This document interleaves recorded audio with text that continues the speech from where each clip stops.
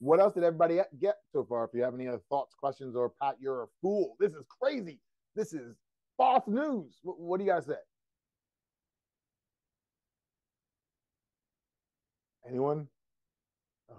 Well, yeah, I was going to ask. So you're going to teach us the method because you're talking about BKT, right? And I'm assuming you're going to take us through a process where you're controlling or thinking about each one of those as part of the relaxation process and core. Correct. I'm going to walk you through something by the end. I just need everybody to understand the Yeah. land. I'm painting out a picture here to Mm-hmm. get you to understand your body a little bit more and understand why your body's doing what it's doing and then what you're going to do to clean it up, which is relatively simple once you understand the mistakes that we make. But Because the yes, reason I asked that question was because at first, when I try to do each of those things that you just mentioned, it's it's new, so therefore you're kind of working at it, right? It's almost like so that's where I was going with that question.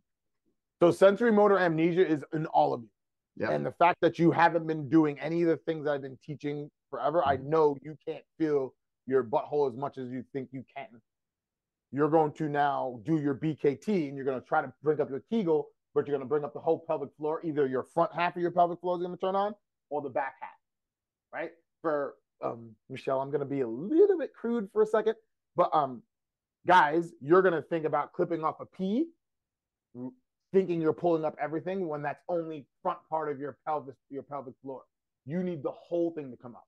So, and then I'm going to come back to you in a second, Michelle. You want to think about all the times you can lift yourself up, but also clip off a poop as well.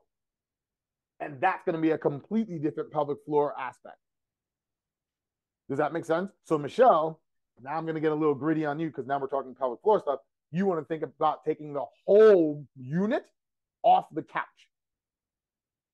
And once you do that, you're going to get a full connection inside of your pelvic floor. Guys, I always have to teach, you've been playing with it all your life. Every time you clip off a P, you pick up, right?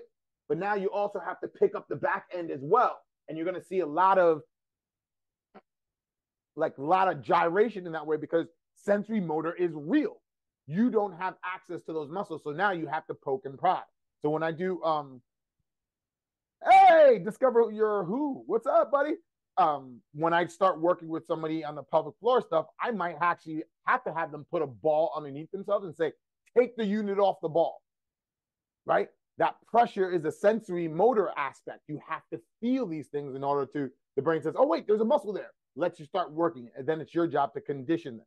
So, yes, you're going to be learning this for the first time, but don't even think you're going to get it anywhere near right or anywhere near close to your optimal because there's sensory motor amnesia at play here. That was why we said that. So it's going to be a little difficult at first, but at the end of this, as we do 2 or 3 of these, then it's going to be like, oh, wait, I do feel that. So right now, if you're driving and you're driving in your car and you hit a red light and you decide to pick up your pelvic floor and blow your air out, how long do you think you can hold that? Because that's always a fun game.